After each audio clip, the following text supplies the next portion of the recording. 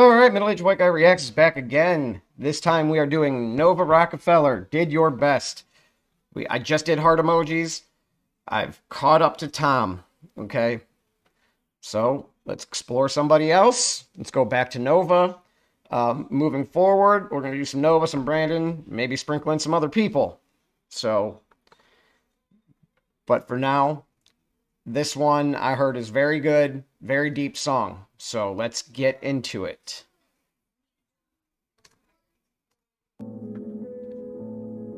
At school he couldn't do the work, the kids all called him retarded. He got a job in a warehouse where he'd pack and cut carpet.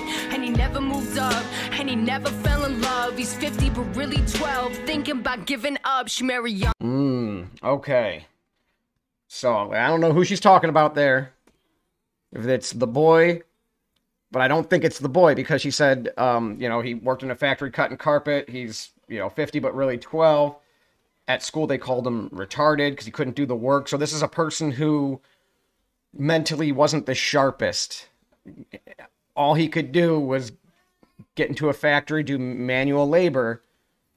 He was never able to move up because either his mentality is that of a 12-year-old or his intelligence is that of a 12-year-old, So, I mean, that's... Oof.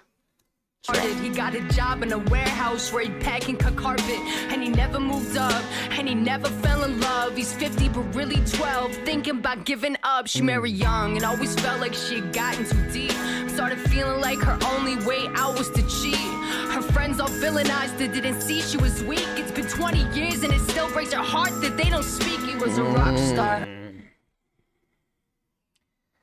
And once... Oh, God, man, once something like that happens, once a spouse or a partner cheats, the level of trust is never the same. Never the same. I've been in that situation before.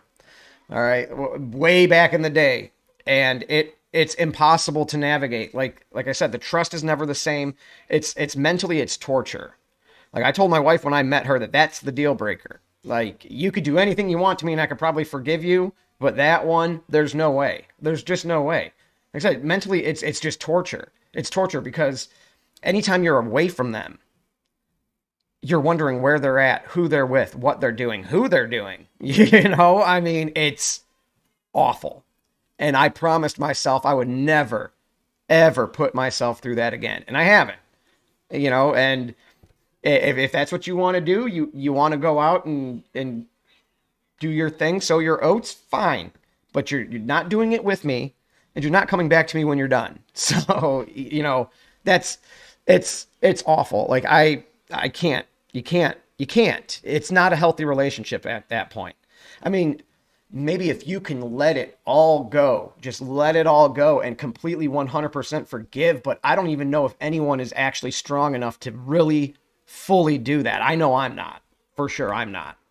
She was weak, it's been 20 years and it still breaks her heart that they don't speak. He was a rock star in small bars until the gigs weren't paying bills. He had his daughter in the car and he knew he had to make the choice to put down his guitar. And every day he wonders if he could have been a star. I know you. And that's rough as a father. It's like, I'm not a musician. I'm not like super talented at anything that like would have made me famous.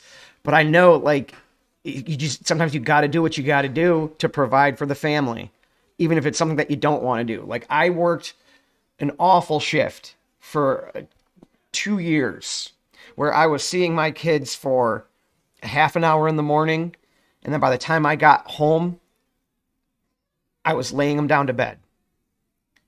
It killed me. It absolutely killed me, and it killed my wife. I mean, because she was a full-time teacher at the time. So she spent her day with 20 third graders and then came home to 4 rambunctious boys all night. Had to cook the dinners, had to, get them all ready for bed, do the, the teeth brushing and all that. And it was crushing our family. But that was the only way at that time that I could keep a roof over our head and the lights on and food in the house. So I did what I had to do. And as soon as I was able to get out of that situation, though, I jumped at that chance right away. So, it sucks. And I would hate to, I would never feel like, my kids stopped me from doing anything. Like, you can't look at it like that. You have to do what you have to do for them.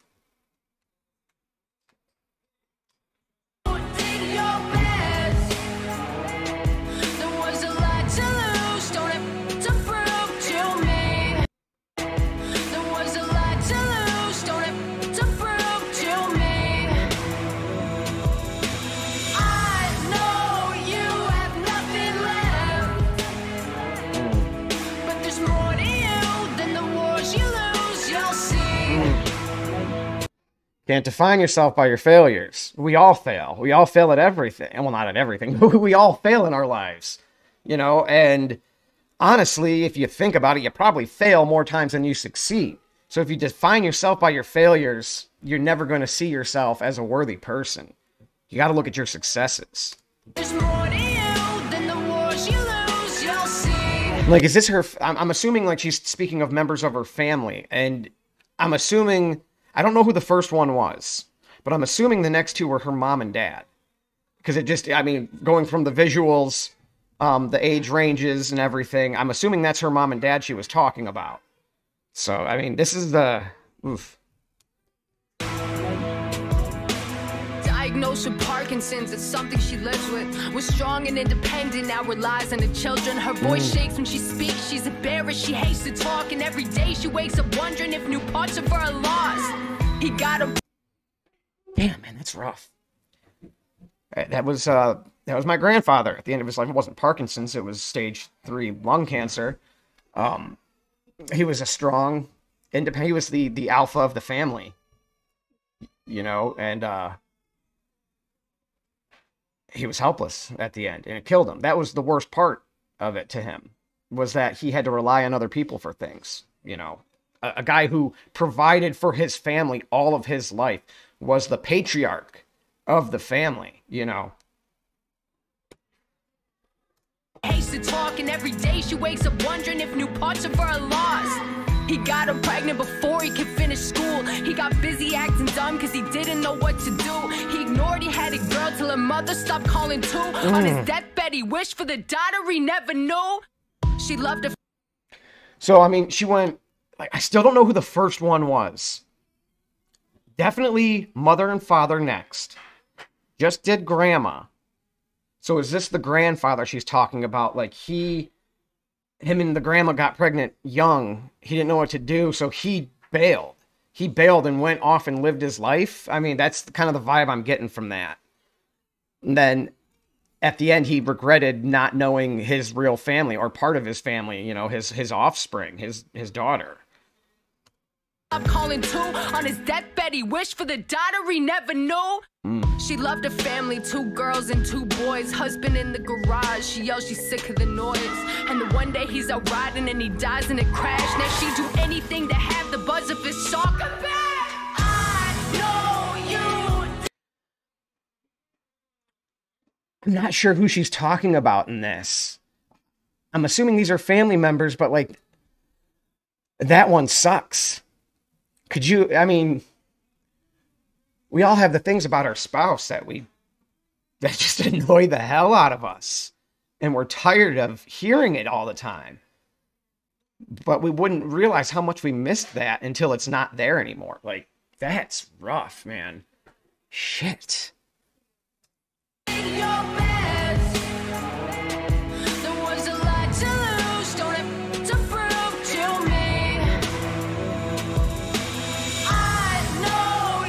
They're at is this a funeral now? Ah, the grandma. So here's the grandpa who, I'm assuming he's the one who bailed early and never really, you know, he abandoned them. And now that they've passed, they're both outside looking into the window at the rest of their family. Like, ugh.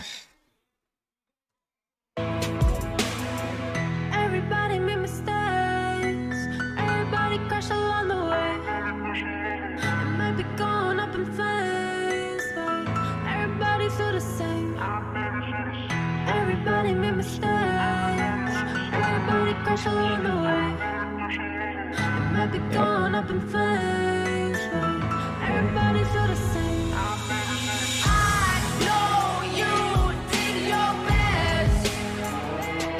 There was a lot to lose, don't have to prove to me.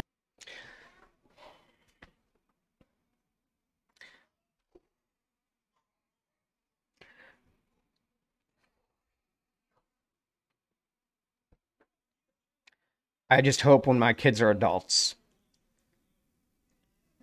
they think that. Like, I know you did your best, man.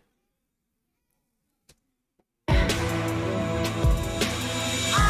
know you have nothing left, but there's more to you than the wars you lose, you'll see. Damn.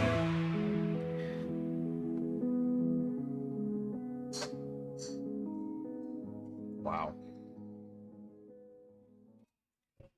Fill me in on exactly what the family members, I'm assuming these are all family members of her. This feels like a very deep personal song.